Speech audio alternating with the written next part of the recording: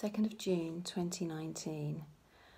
I think I need to write this before I can sit and continue with my book. I also think I need a new pen. I have a new pen.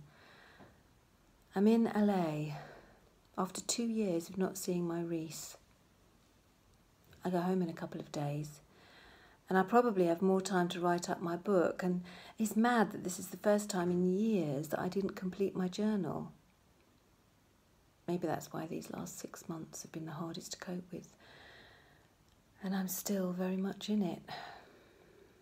I've read over the 2017 journal, which is interesting because things seem to have manifested in my life that I asked for, like Louis being here with me in LA and my little black one-eyed pug. How can I even be depressed in LA with my best friend and Louis with me? I noticed I was writing about death a lot when I reread my notes, and I heard the words, "I think I have time." I was scared of the year ahead.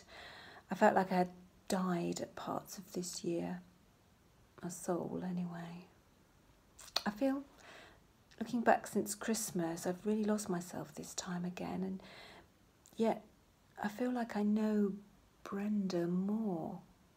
Does that make sense?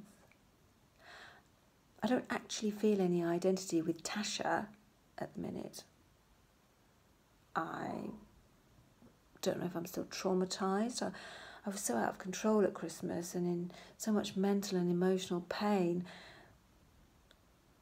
It's not just that Jamie's now gone. For the first time I feel as if he's taken something from me.